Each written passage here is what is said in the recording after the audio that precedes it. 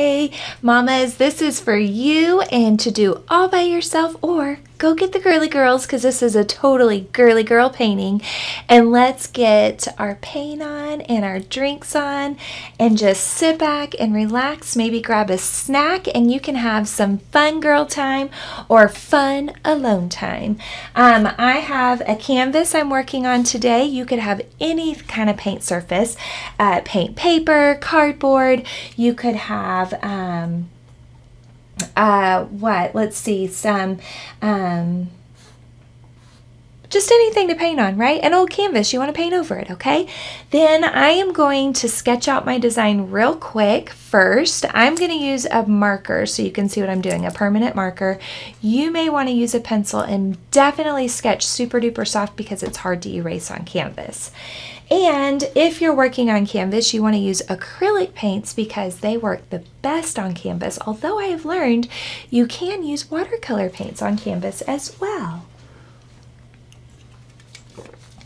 I love Arizona green tea, and this is not a commercial for them, but I love it, and I love the can. It's so pretty. Okay, back on track. Us artists tend to do that. You're also going to want a paint plate and a water cup, not for drinking. That one's for cleaning your brush, so you need a different water cup for drinking. I have some napkins as well, and then I have my little acrylic paints in the tin. So if you were to order an art kit from me, it would come with a canvas that could be blank or pre-drawn. Typically we do pre-drawn. The paints, the brushes, the napkins, the paint plate, and some helpful tips on paper. So we're going to start with our drawing first. Like I said, this is total girly girl, total simple. You could go way more realistic if you want, but I want to keep it super simple since our littles might be painting with us, right? Okay, are we ready? I am going to start with the head of the unicorn. We're doing a unicorn. Okay, so I've got the head, and I'm going to do just sort of a simple kind of ovalish type line, and it is angled a little, right?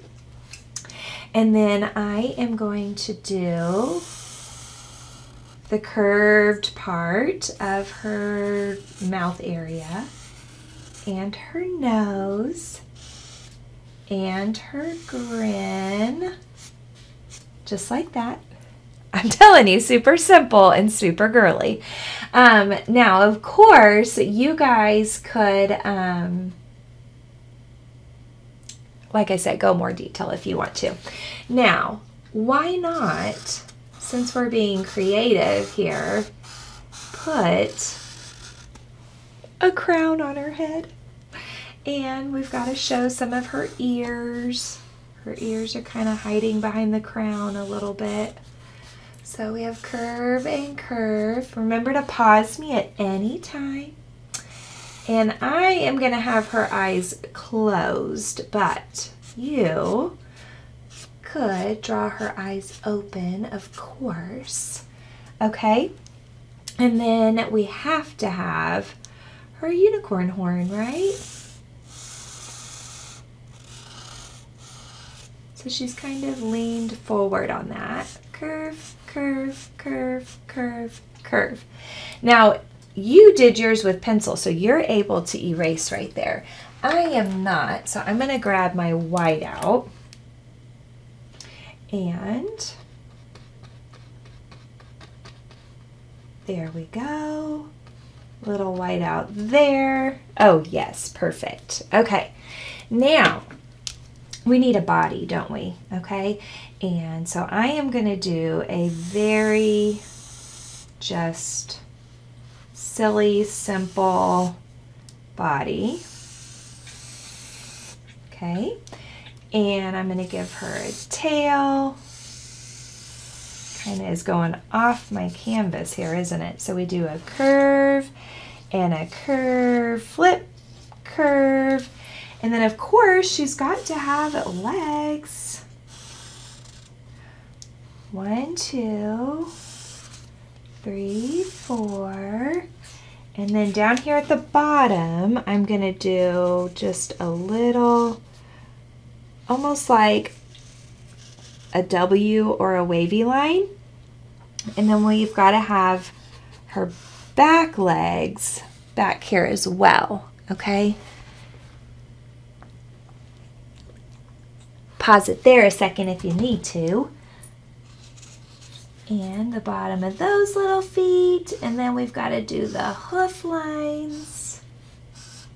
There we go. Oh my gosh, so cute. Okay, now she's missing her mane, right? She's got to have some sassy hair going on. Okay, now, oh, what am I doing? We need some ground. She can't just be floating in the air, can she? And then what if you want to, you don't have to, but what if we did curve, curve, curve, curve, make a U, make a U,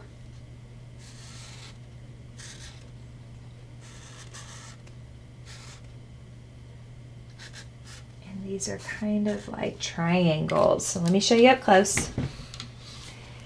So you can see some little tulips, and I want in here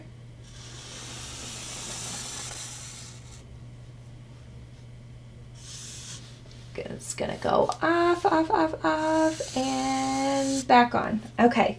Ugh, that got a little squished. We want that to stay the same distance apart, but that's okay. So this is where my rainbow's gonna be. Okay, now you guys, if you need to pause me and get caught up, now's the time, because I'm so excited to get the painting part done. I think that this is just super fun for any kind of girly type girl, right? Little kids on up to adults. We broke it down super simple. Anytime you can break down something into lines and shapes, everybody's going to feel better about drawing it. If I would have just said, okay, draw a unicorn with some tulips and a rainbow, you probably would have had a little bit of a panic attack, right? Okay. Anytime I'm working in a background space, I like to use a little bit bigger brush. So this is a 1/2 inch flat brush, and I hold my my paintbrush right where the metal and the handle meet. So you can see on that side, the metal and the handle meet, just like you would hold a pencil. Some people do 2 fingers, some people do 1. And I am going to I'm going to get me a glob of white out and put it over here.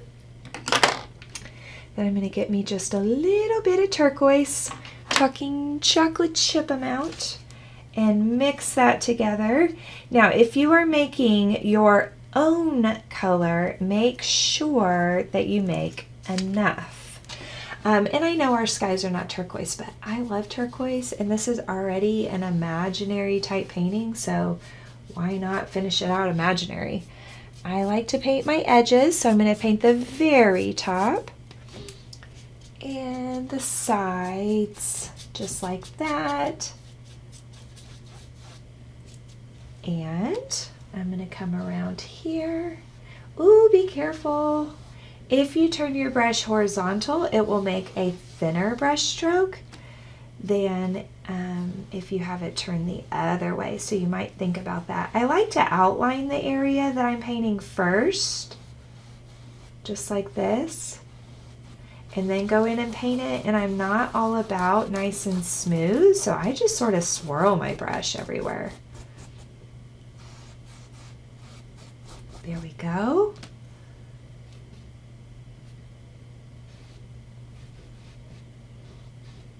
All right. There. And then we outline around her on this side. Now, if you accidentally paint the Sharpie, which you will, it's almost impossible to not, what you could totally do is go back at the very end when this is 100% dry, so maybe even like the next day, you can go back and re-Sharpie your Sharpie lines.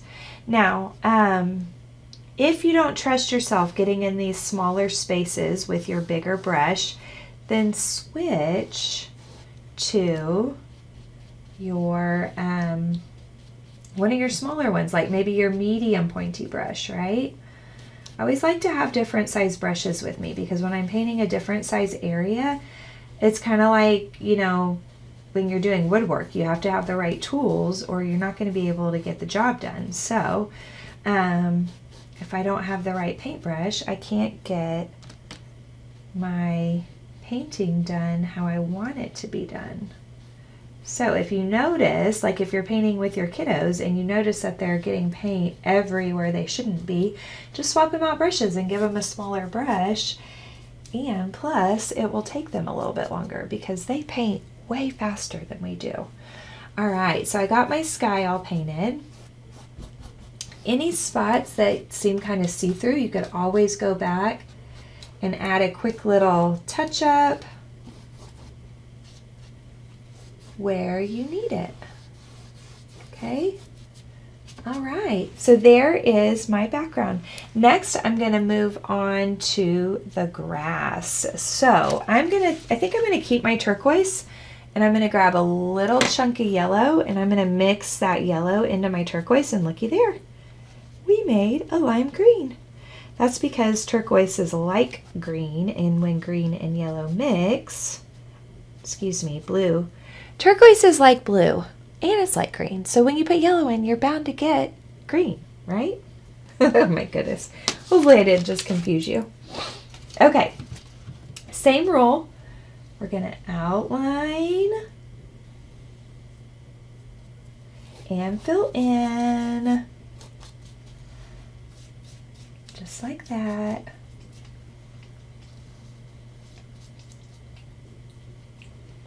Okay,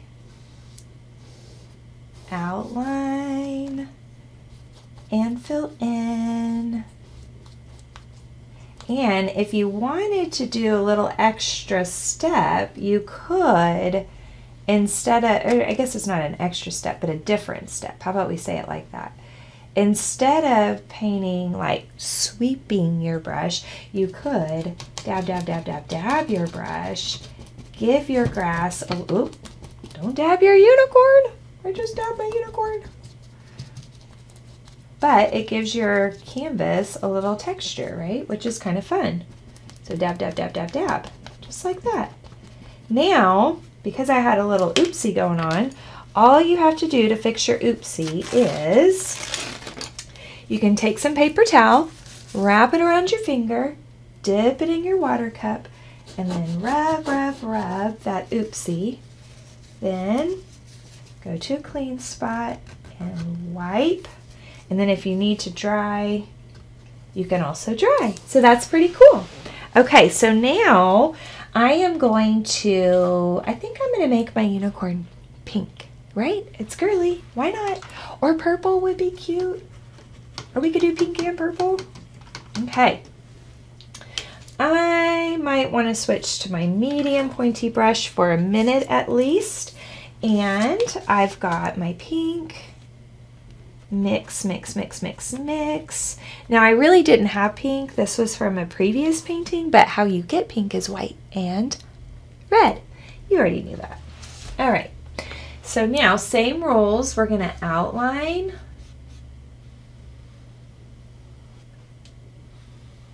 Outline, even around the horn.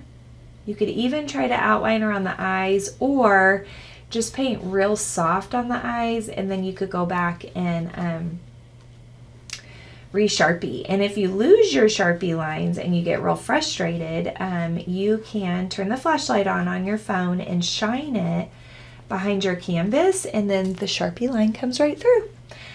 Go figure, I had a high schooler teach me that. All right, so we get this all filled in, just like that, nice and smooth, kind of smooth out. Anytime you add white to a color, it's kind of cool because I'm gonna paint her nostrils to match, because it makes the color not so see-through, which means you don't see your brush strokes as much. Okay, outline, outline, and fill in. Outline and fill in, outline and fill in.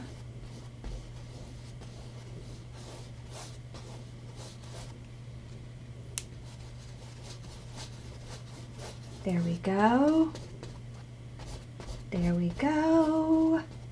And we need some legs.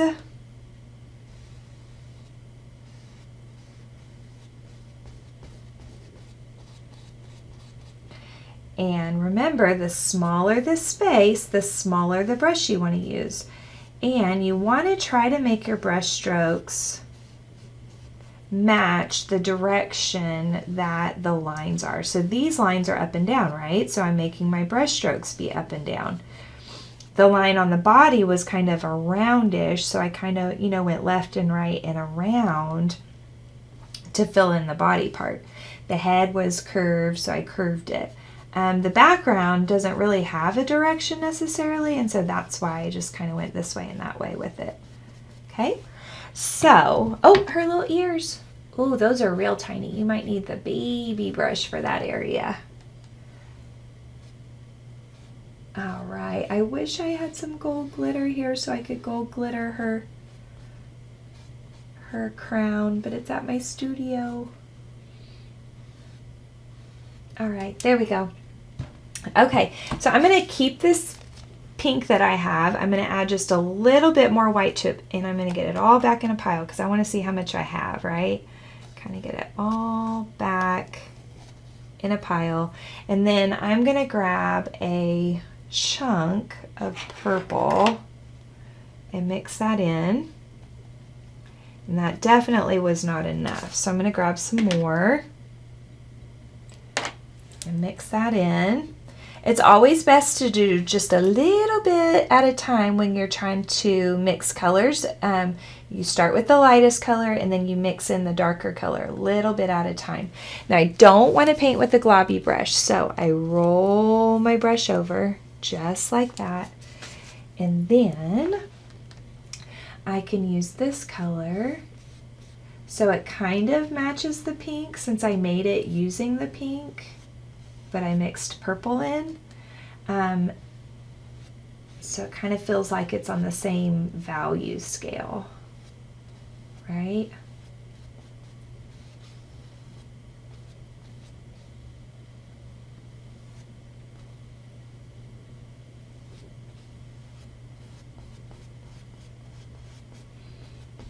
There we go. Nice and smooth, and I kind of lost my smile, but that's okay. We'll bring it back out. Do the inside of her ears. Definitely want to use a baby brush for that. I'm using my medium pointy brush because I have a very soft touch.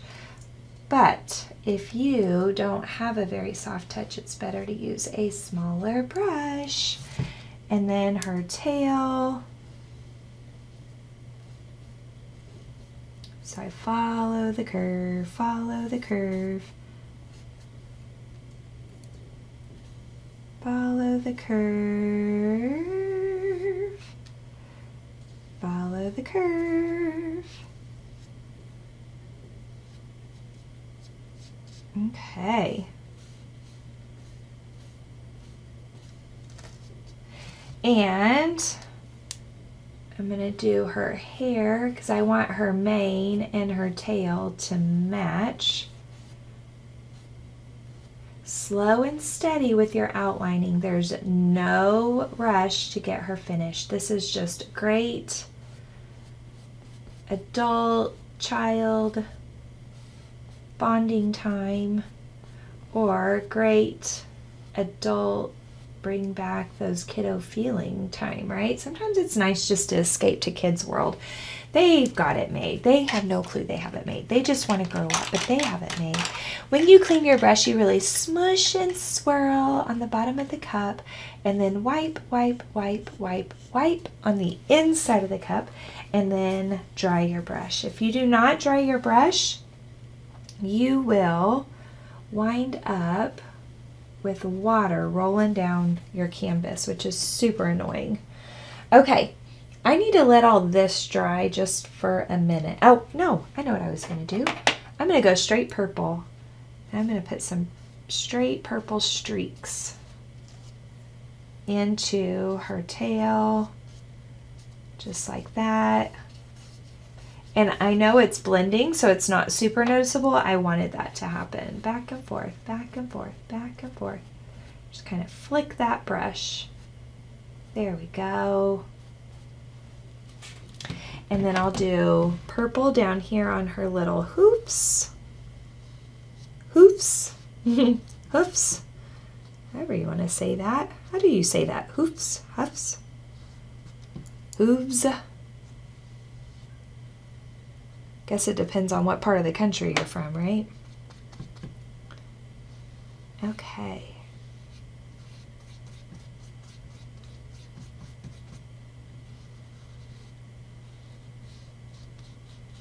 And there we go. Got them all painted in. Cutie, cute, cute. Okay.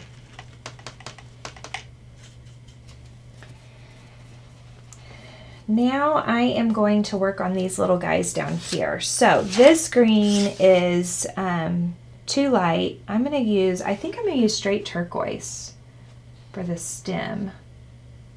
Baby brush, so you stay in the lines. And then you could make your tulips whatever color you want. There's no wrong answer.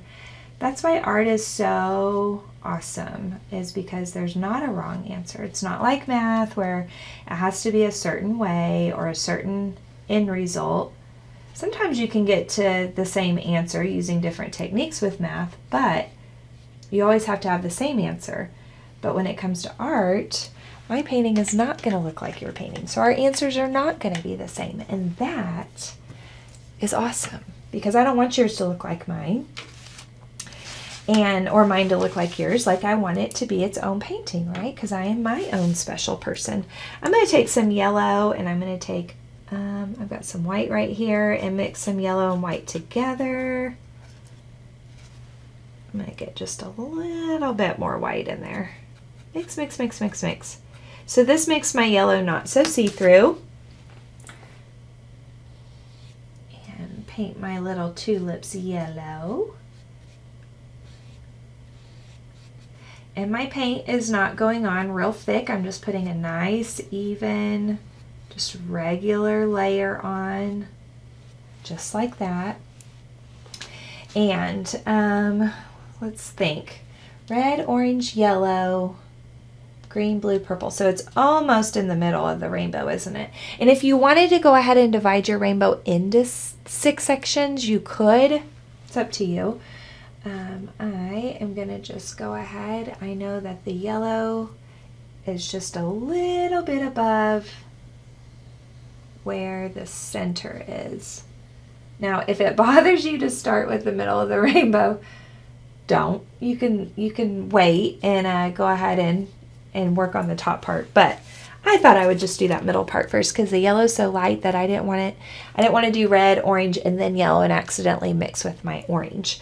Now I'm going to take a little bit of purple. I know this sounds weird, and I'm going to mix it into my yellow, because I want to go for a more goldeny type yellow, or like a mustard type yellow. Okay. And it's always best to start out with just a little bit of purple at a time when you're putting it in yellow, because if you put too much in, you are going to have a brown. It's really gross. And so you just scrap it and start again. So it was yellow and some white mixed in, and then a little bit of purple. And this is when I was when I'm wishing I had some paint or some glitter right now, but that's okay. It's still gonna look fabulous. Okay, there's her gold little crown. All right, clean, clean, clean my brush. Dry my brush. You have to dry. It was not clean enough, so rub, rub, rub on the bottom like a ballerina. That's what I tell the boys at school, just so they can moan and groan. wipe on the inside, and then sweep on the napkin to dry.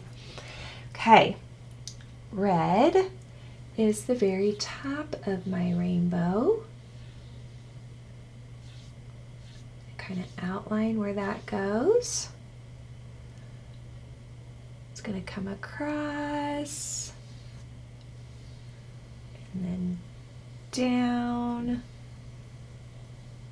just like that. And I do actually want to bring this out just a little further because I felt like my Sharpie sort of went down at an angle that I didn't like when I was drawing. Okay, now I got to clean my brush again and grab some orange, but I don't have orange, so I'm going to take yellow and a little bit of, I didn't dry my brush, did I? Dry. Red. So I start with more yellow, less red. Mix, mix, mix. Grab some white, mix, mix, mix.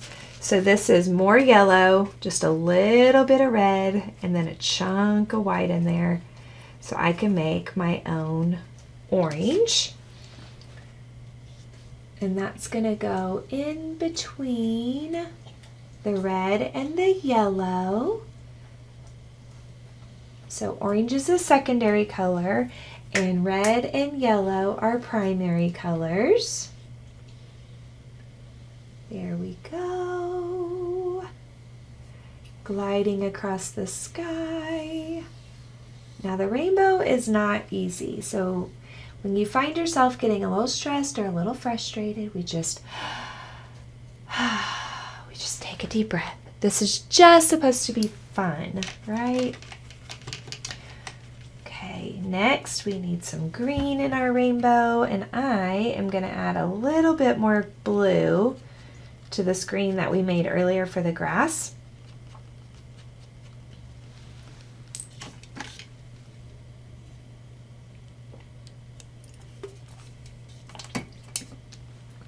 Okay.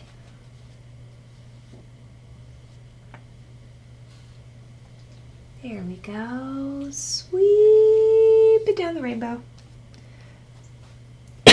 Excuse me. Sweep it down the rainbow.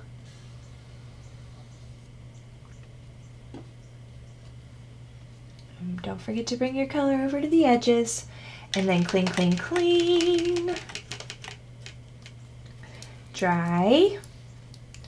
And blue. I'm going to put just a little bit of white into my blue. Just because it's pretty bold, the blue is.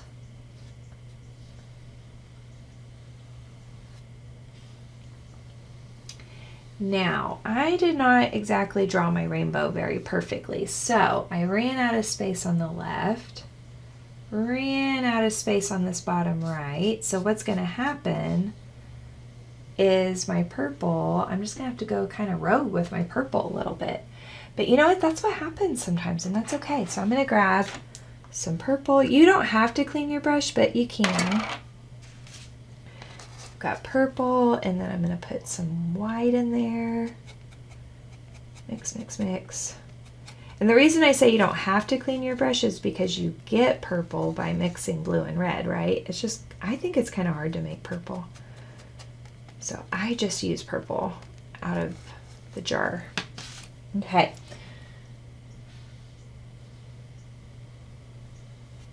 And then we go right across the sky to the tail.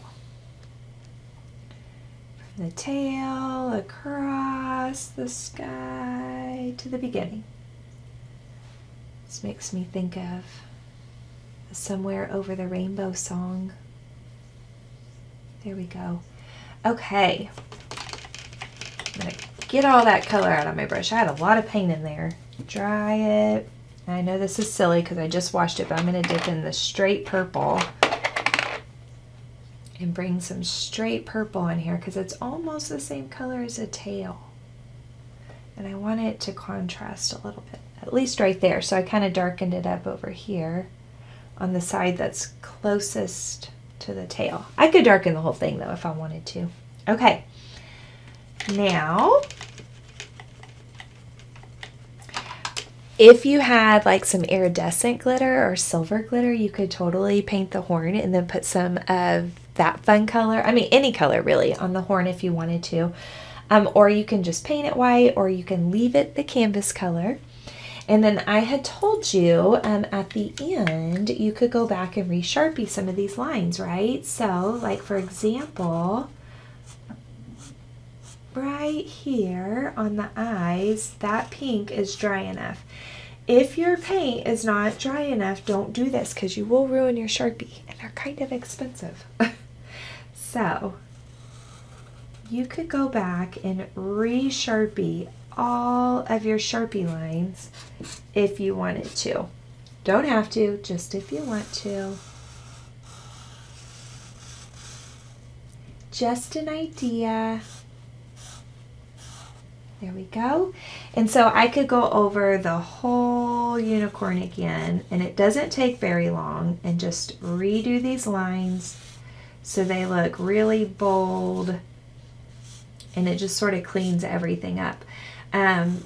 Parents, if you did this painting with your kiddos, if they'll let you, you could do their Sharpieing for them at the end after it's dry, and just sort of clean it all up. And it's best if you can have your canvas like flat, so that way you have a more steady hand. Sometimes when we are drawing or tracing vertically like this, we kind of have a little bit of a shaky hand. Okay, I'm kind of afraid to trace the rest of it with Sharpie right at this moment because I can see that it's still shiny, which means that it's still wet. But after it's 100% dry, I can go back and re-Sharpie all of these lines, and it's just going to really bring it together and make it look so amazing. I know you guys have to be really proud of yourselves. I'm sure that you have done fabulous. I completely believe in you, especially if you were taking your time, pausing me when you needed to. I'm sure my students wish they could pause me, right? In real life. Okay. There we go.